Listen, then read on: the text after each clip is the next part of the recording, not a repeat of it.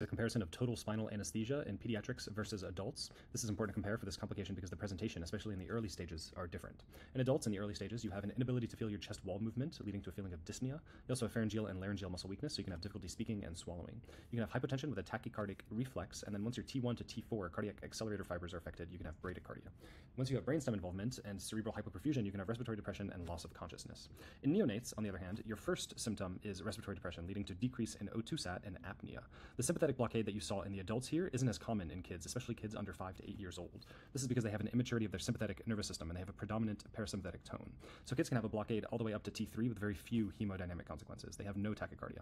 They occasionally have bradycardia secondary to respiratory depression and hypoxia, but again, that's not because of a sympathetic blockade like in adults. Kids can have hypotension very rarely.